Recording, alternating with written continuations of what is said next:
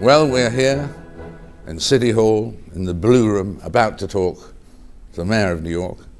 Some say the Mayor of America now, Rudy Giuliani. Welcome. Well, I suppose you should say welcome because it's your place, isn't it? I mean, welcome, David. Yes, yes. And the Blue Room, this Blue Room was filled with smoke. This Blue Room was filled with smoke, filled with soot. The carpet was white. And the whole building had to be abandoned on September 11.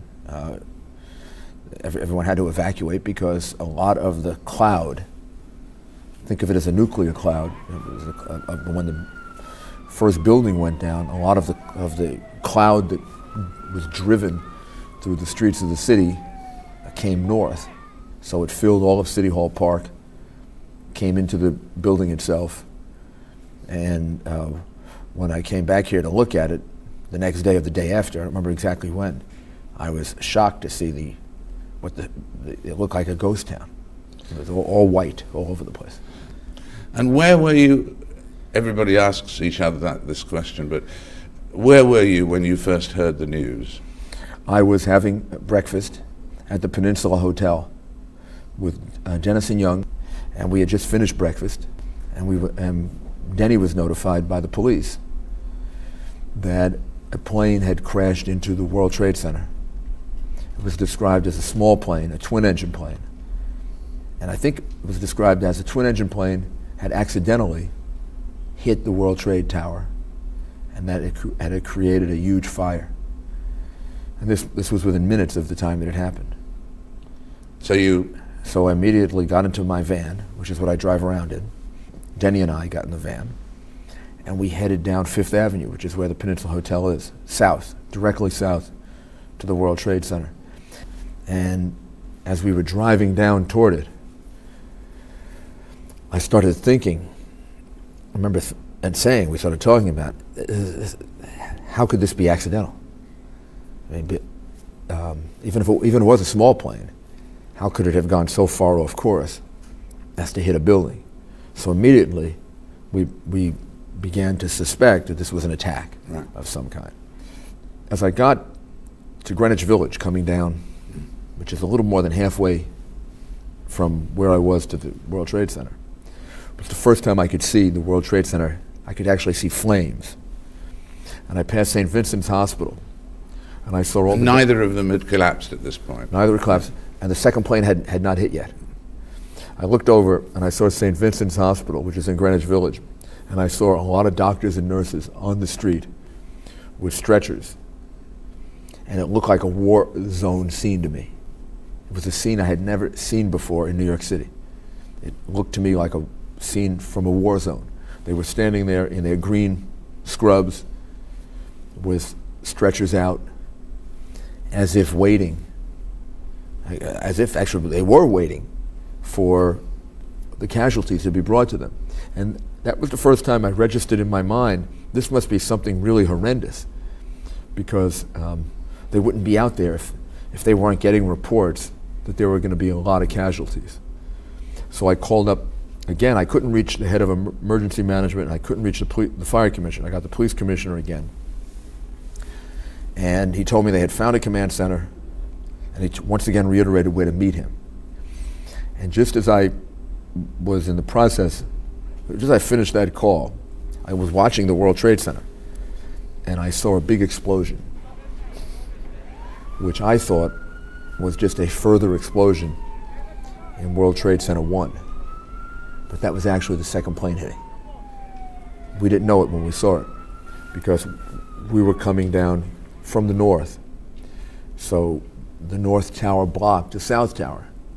So when the plane actually hit and we saw this explosion, it appeared to us as if it was just the same fire exploding further. Within less than a minute, within 30 seconds, we got a call on the police radio, and we're told another plane had struck the second tower, and immediately all of us in the car, the two police officers, Denny and I, said, then obviously it's a terrorist attack. I jumped out of the van, and the police commissioner and several other people, Deputy Mayor Joe Loda, came running up to me. And Joe, who's my deputy mayor for operations, said it's terrible. It's a tremendous fire, people are trapped, and people are jumping out of the buildings. I said to the police commissioner... That was one thing that, I mean, was the most riveting. And you actually saw it, the horror of it. You actually saw people jump out of the building. I looked up at that point. I looked up to the top of the tower, and I saw things coming out of the top of the building.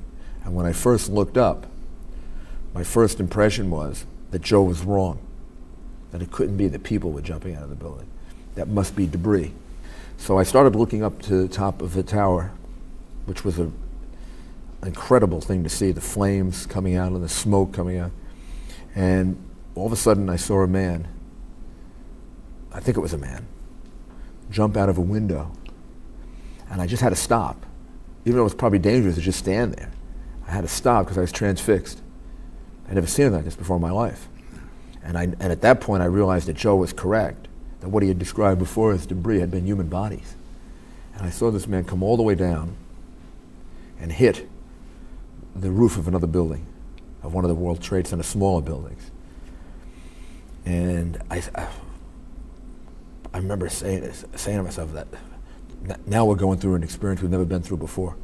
This is like a different, we're in a different thing here that we really never have experienced before, and we're going to have to invent our response to it. But this is not a part that we had planned for. And then I went up to the fire department command post, met with Pete Gansey, who was the chief of the fire department, Bill Feehan, who was the first deputy. They were running a command post, and they said, we're confident that we can save everybody below the fire. And I knew that was a euphemistic way of saying that we have to sacrifice everybody above. Yeah. And you asked your friend, Father Judge, to pray for everybody. As I left the fire people there, I said to them, you know, good luck, shook hands with them, God bless you. And they said they were going to move a little to get out of the debris falling. I saw Father Judge walking toward the scene, and I said to him, I reached over across an island, reached over and grabbed his hand and said, Father, pray for us. And he looked at me, smiled. He was a very, very handsome man, a beautiful man, a Franciscan priest. He said, I always do. I always do. They shook hands, and I get a little wave, and he walked off, and that's the last time I saw him. But then came the impact of when the two towers collapsed. I was in the makeshift police command center at the time, on the phone waiting to talk to the vice president. And I was saying, his secretary or the woman calling from the White House said, the vice president is on the phone. So I said, Mr. Vice President,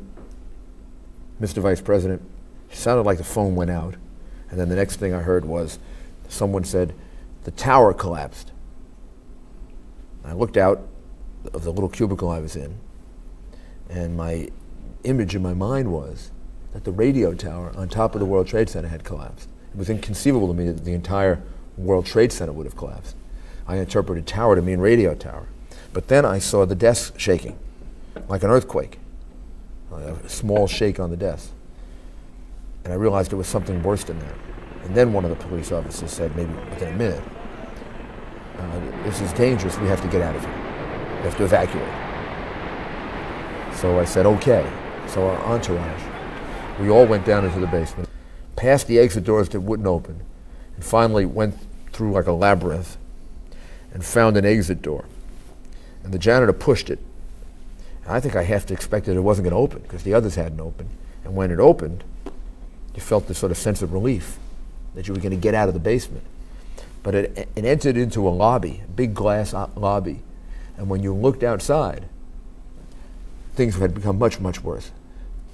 And how many, will we ever know exactly how many people perished? I don't think we'll ever know. Right on the street, as we were trying to reestablish city government and figure out where we were going to locate it, and we still hadn't yet. We were just communicating by cell phone. I asked someone to find out for me how many casualties do we have at Pearl Harbor? How many people were at the World Trade Center? What was our, from all the logs that we have, and how many people worked there, and how many people were there? And the best we've been able to do is that there probably were 30,000 people in those buildings at the time the first plane hit, working, delivering, commuting. Underneath the buildings is a big transportation hub involving people coming in from New Jersey, Westchester, other parts of Manhattan, Brooklyn. Right now, the best number that we have in terms of missing and dead, confirmed dead, is about 3,100. Are there more people that we don't have records of? Yeah, sure, there has to be. In numbers that large. So the thing that I keep saying that we have to focus on is that these police officers and firefighters and emergency workers and EMTs who did this rescued over 25,000 lives. Nobody's ever succeeded in rescuing that many people. And what do you think would be the right memorial for the people, for those people who died? I mean, do you think, as some say, we should rebuild two proud towers, or what? I think the right memorial, artistically, aesthetically, I can't tell you what that is. It has to be something that grips the imagination and just focuses our attention on this event. I believe in the age that we live in, some of this memorial has to be interactive. It has to be an opportunity for people to relive this experience so that we reduce the situations where it may happen again in the future. People that relive the lives of the people that were lost, the bravery of the stories of the bravery of the rescue workers, to show that good can triumph over evil. Here the evil involved attacking an innocent civilian population in the most horrendous way anybody could possibly imagine. And the objective, I have no doubt, was to kill 5 times more people. And because of the bravery of these rescue workers and their professionalism and how well trained they were and how they were willing to give up their life for other people, they saved a lot more people than died. People have to relive that experience, just how they did that. It's one thing to say it, it's another thing to talk about. The firefighters who remained on the 18th floor so that people could evacuate, knowing that they may never get out.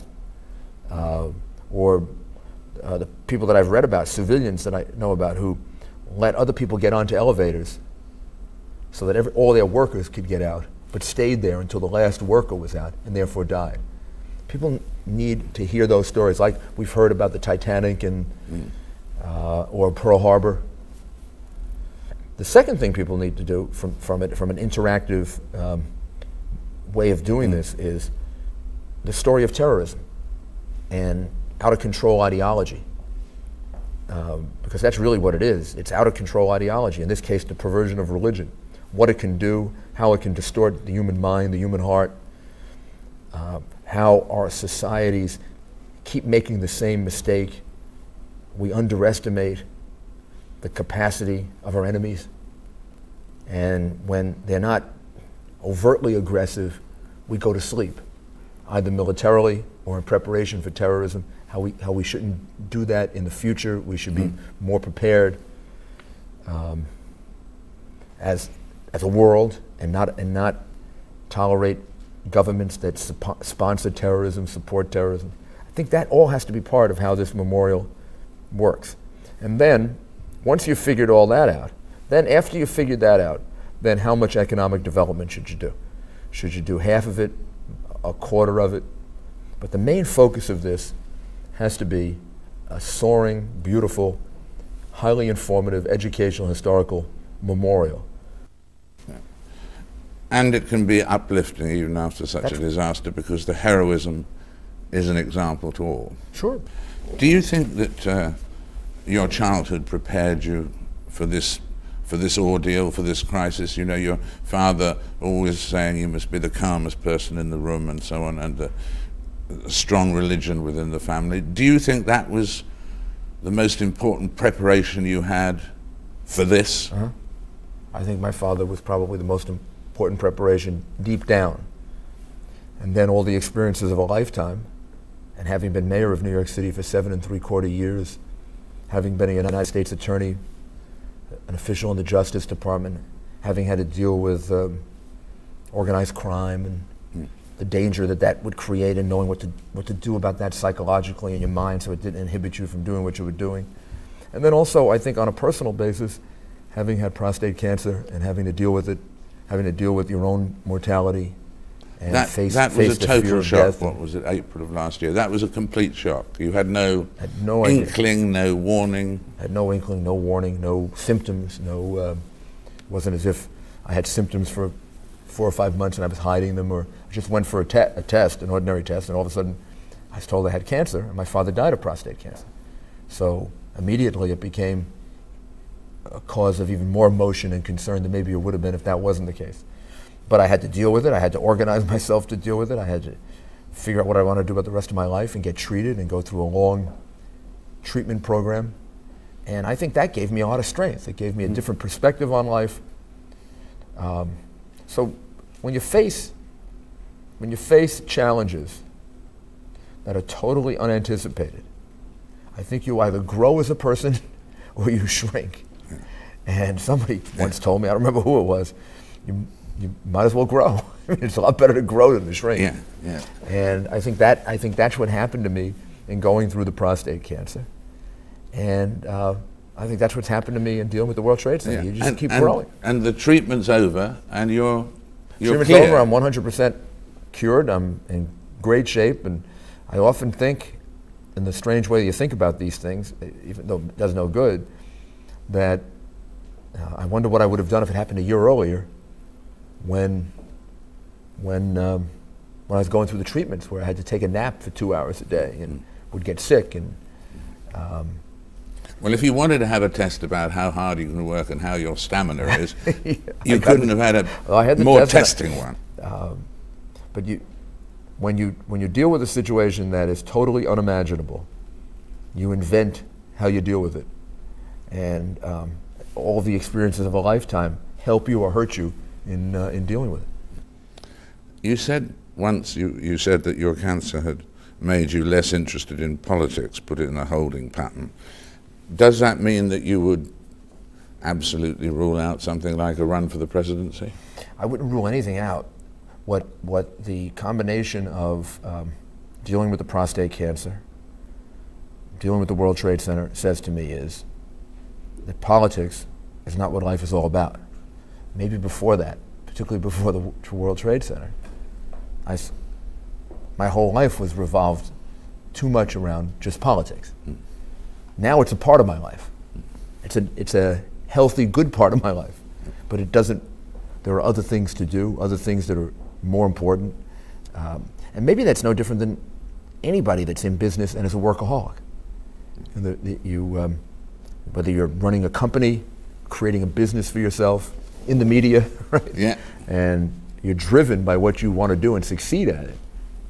It takes a life-threatening situation to say to you, wait a second, this isn't the only part of your life. This is a part of it. It can be enjoyable, it can be fulfilling, but it can't dominate it. And you said recently, in politics we spend all this time subdividing, and I've spent the last few months uniting people. That's correct. I think that the experience of the World Trade Center taught me that you have to work very, very hard to find the common threads if you want to be a leader. And that because politics in America, in England, in a lot of the free world, politics is divided into at least 2 political parties and often more. People are always looking for the source of division because that's what distinguishes them. And it seems to me we have to try to organize ourselves so we look for the points of unity. And this attack has done that for us, and it's done it for me personally. And in terms of another attack, horrible thought, but you said on one occasion, we've taken all the precautions we can, whether it's biological or other things. I mean, how do you approach the future in that sense? Do you fear another attack? I anticipate another attack and try as much as I can to figure out what it will be, where it will be, are we prepared for it, are we doing all the things that we can do to prepare for it, long before the World Trade Center. And one of the reasons I think our city was able to respond to it, to the extent that we responded to it well, is that we kept doing drills and tabletop exercises and play acting scenarios where we would bring everybody together, police, fire, health, sometimes the federal government, the state government, and play act an anthrax attack, a sarin gas attack, a bombing, a hijacking, a plane crash.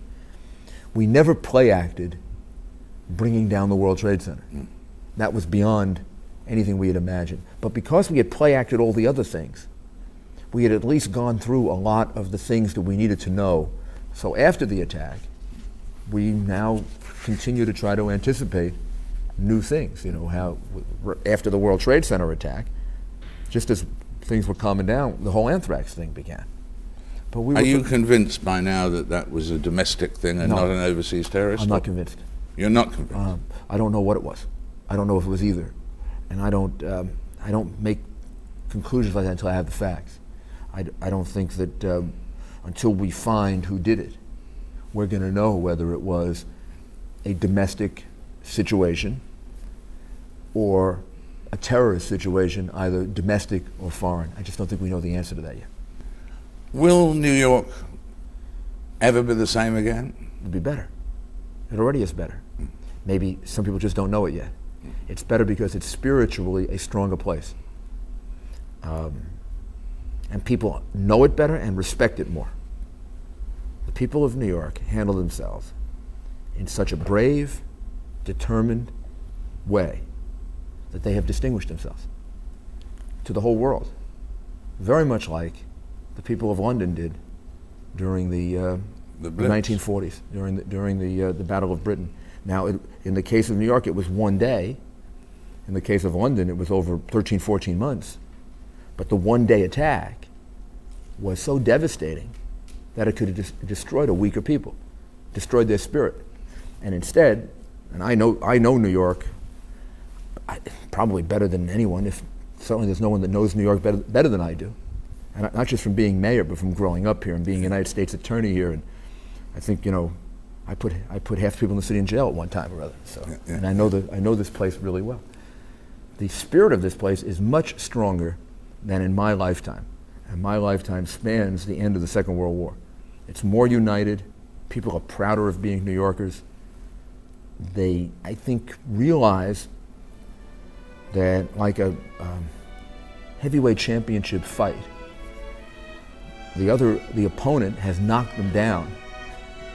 And within seconds, they got up off the canvas and took the best punch and are now functioning like champions themselves.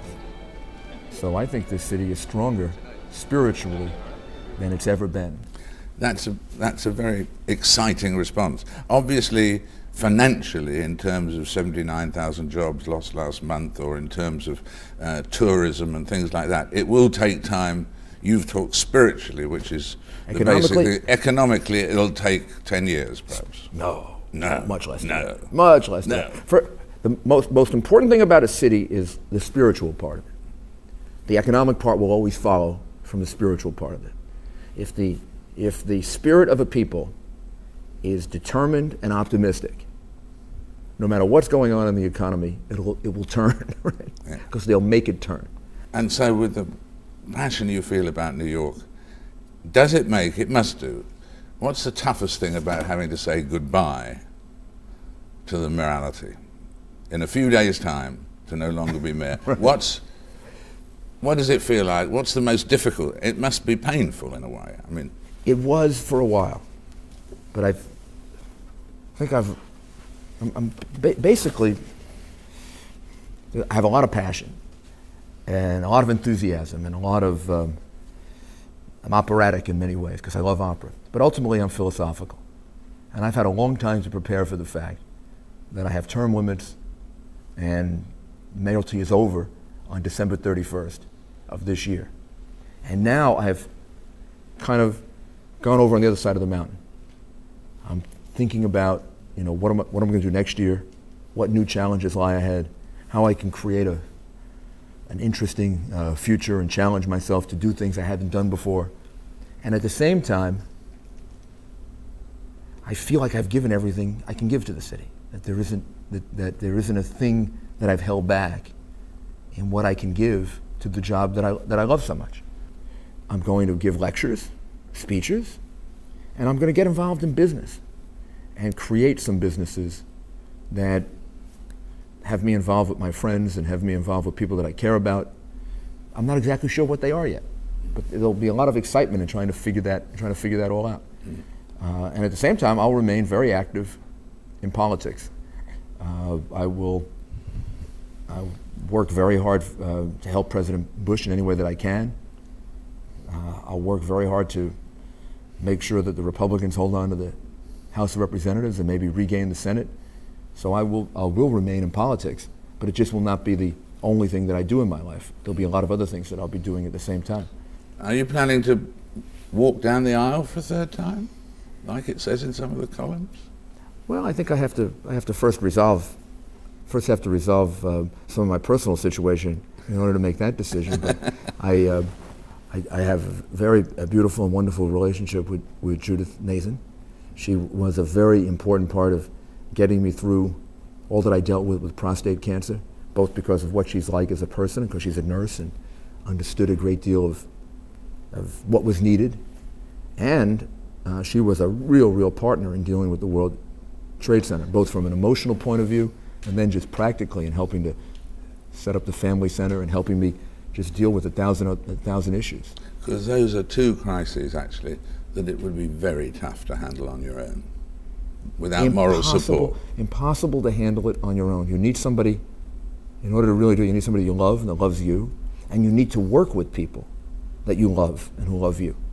And I have the most incredible group of people that I work with. They're like my family. And during the World Trade Center and dealing with that, the fact that we were all family members and knew each other so well was a great strength to the city. My deputy mayors, fire commissioner, police commissioner, head of emergency management, the commissioners who run the different agencies, my chief of staff, my communications director, all of these people function together from the point of view of loving the city, so they'll do anything for it, and loving each other. Well, Mr. Mayor, Rudy, I can't think of anyone who deserves more to live happily ever after. Thank you very much indeed. Thank you. Thank you, brother.